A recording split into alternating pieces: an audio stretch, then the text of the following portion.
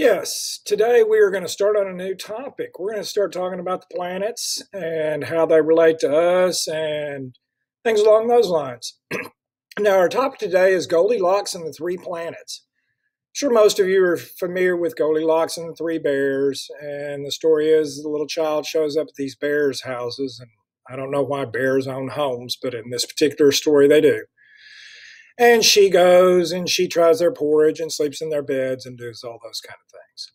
But the idea is that when she tried the porridge or the bed or whatever the case was, one of them turned out to be just right.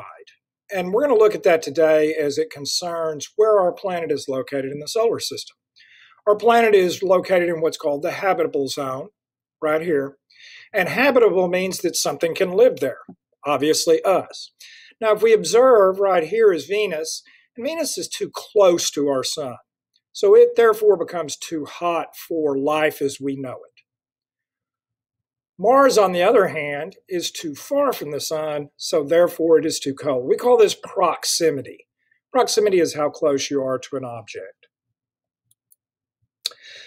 Question becomes, could other planets or moons sustain life? Here's a couple of examples. This is Io. It's a moon of Jupiter, very pretty, very volcanic activity on there. Or I guess you could say it's very volcanically active. So probably not us, but Europa is one that they are examining to see if it could sustain life because of some of the features. There appears to be available water, although it is frozen. It has a minor atmosphere.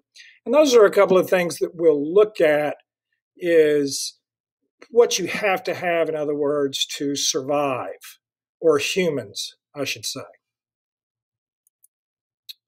Now, what we need to sustain life as we know it is the sun, energy, liquid water, and an atmosphere that contains oxygen for us to breathe. Our proximity to the sun, or how close we are, is just perfect. Therefore, it's just right, Goldilocks. We have all three states of matter for water: liquid, frozen, and gaseous. The liquid is the one we depend on the most because that's what we drink. And then our atmosphere is composed of a high enough percentage of oxygen that allows us to survive. Now, once you've done your assignment in STEM Scopes, which you know how to get to, you might want to go to the other website that's been loaded up, which is the NASA website. When you click on the link, it's going to take you to this page right here, and you'll notice you have a bar right here across the top that has solar system, planets, moons, and then you can do some research on asteroids, comets, and meteors if you feel so compelled. But if we look, when you run your cursor over moon, it's going to give you moons, and it shows you how many moons we currently understand each planet to have. Notice Earth has one major moon. Jupiter up to this point has 79. Saturn, they have discovered up to 82 moons, and then we can see some of the others are much more than Earth.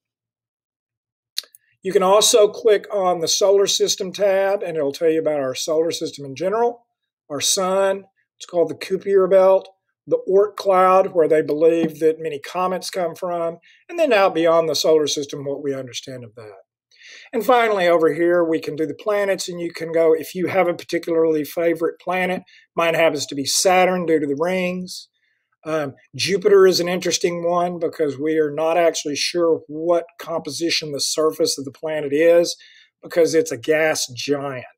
It's not a rocky planet like we are. It is primarily gases. They believed at one time that Jupiter, if it had been more massive, could have actually become a star itself. So these are things you might want to kind of explore.